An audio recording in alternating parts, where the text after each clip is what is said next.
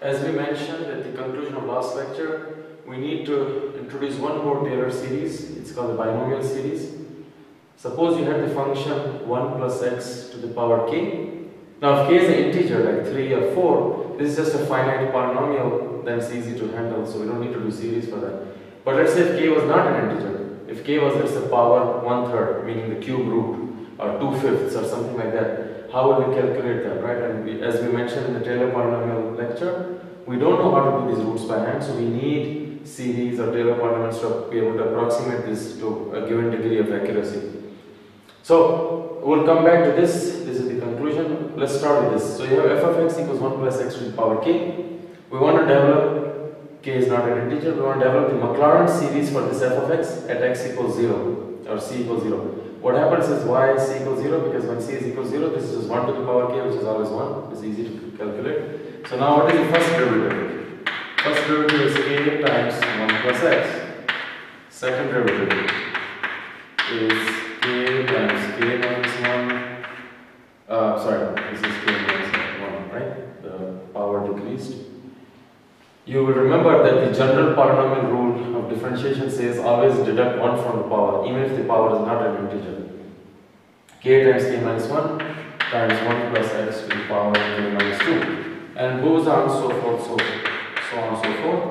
The nth derivative will turn out to be, so let's look at it. The first derivative was k minus 0 or k. Second derivative stopped at 1. So it will be k times k minus 1 times k minus 2 and so on times k minus n plus 1. X plus 1 to the power what? Second is k minus 2, so this will be k minus n. Okay? So these are all these are the derivatives. This is how the nth derivative looks like. Now if you plug them at 0, right, what happens? F of 0 is just 1.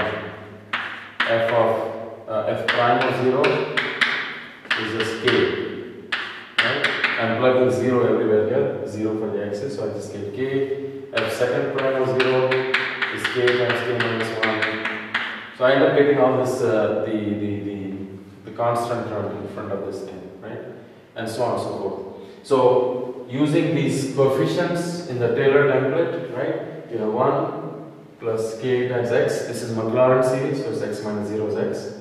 Then k times k minus 1 over 2 factorial x squared, k times k minus 1, k minus 2 over 3 factorial x cube, and so on and so forth.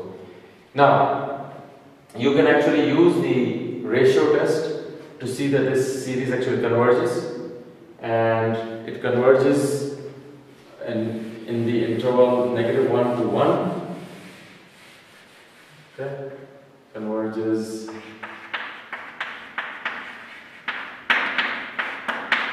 the radius is 1. You can check do the ratio test yourself, and you will be able to see that. However, that by itself doesn't show you that it converges necessarily to this guy, right? For that you have to use the error theorem. So you have to look at the n plus 1 error and see that that guy indeed goes to 0 as n goes to infinity. So I'm not going to do that, you can do that on your own.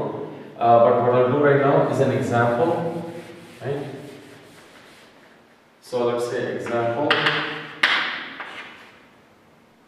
find Maclaurin series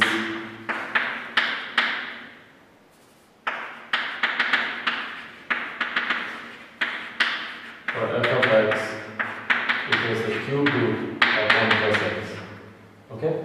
So cube root 1 plus x, you can write it as,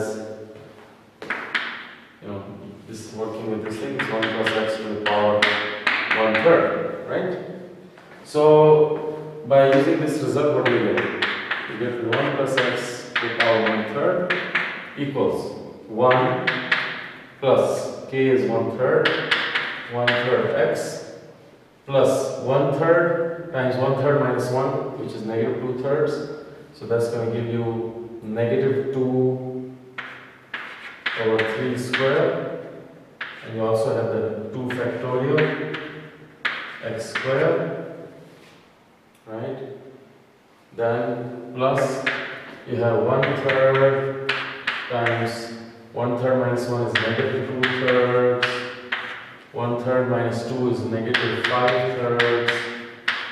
Then you still have the 1/3 factorial and x cubed, and so on. Okay? So this is very nice. I mean, this is very nice. Why? Because once we know the binomial series, then we can compute cube roots and 7th roots and 2/7th powers and things like that by very simple polynomial type things. And to get to within, we will not be able to evaluate an infinite series, of course. What we will do is, for a desired degree of accuracy, we will stop at some place, x cubed or x to the 4, and evaluate that. Okay? So this is an example of the binomial series. Now with this binomial series, you have a whole bunch of tools at your disposal. You should look in the last 2 pages of section 9.10. There's a table of different common functions for which Taylor series we have more or less derived in different sections. So you have those Taylor series, you can keep them in your mind. And then using compositions, addition, subtraction, differential integration, multiplication, division, you can develop the Taylor series for other functions. Okay? So that concludes our discussion for 9.10. Read the examples in the last 2 pages of section 9.10, and we will do